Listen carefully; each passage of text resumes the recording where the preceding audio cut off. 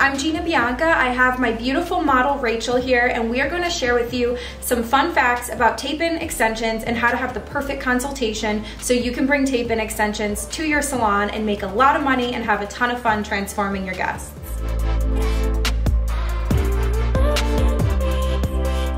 The first thing I want to talk about is who's a good candidate for extensions. My beautiful guest here has wonderful hair. It's a little bit on the finer side, but what makes her a perfect candidate for extensions is that her shortest layer, which would be up here at the high occipital, her shortest layer does reach the nape of her neck.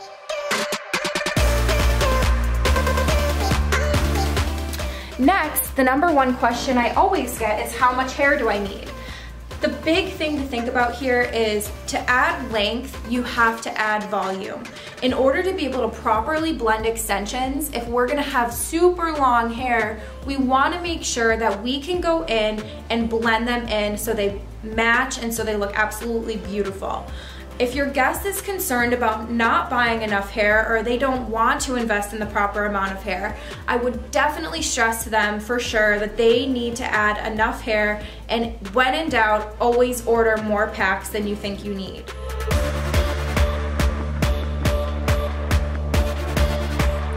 Okay guys, so during your consultation, you always want to be honest and upfront with your guest about the cost of the hair, cost of the service, and the total cost of the maintenance. You want to make sure you have all of this information up front for them so that they can feel comfortable getting extensions.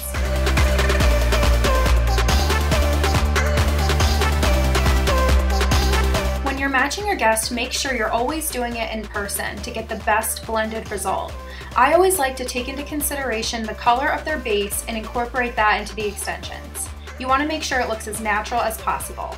Hold the swatch ring up to the root, mids, and ends to create the perfect blend. I also recommend adding dimension with extensions so that it always blends and looks perfect.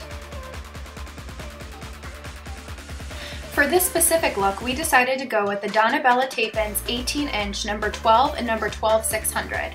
I have 3 packs of each to give her a highlighted and low-lighted dimensional look.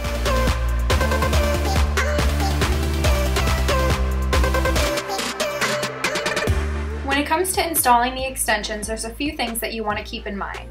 You want to make sure there's a reserve around the hairline so that you can always hide the extensions when they wear their hair up. Keep in mind that you never want to place extensions on a vertical or a diagonal, as it applies too much tension, which is unnecessary. Always place them horizontally.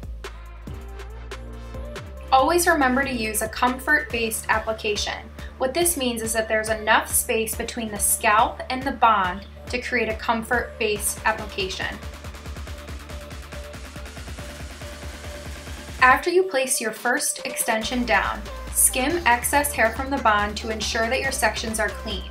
This will avoid snagging in the future. Your extension should be able to lift all the way up, and that means you have placed it at a comfort-based application.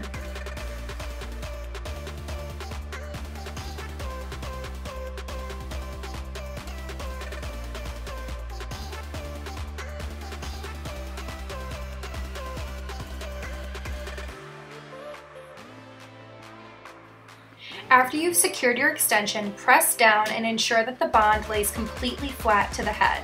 There should be no elevation or popping out of the extensions. They should be laying perfectly flat and should be able to be lifted all the way up to guarantee comfort.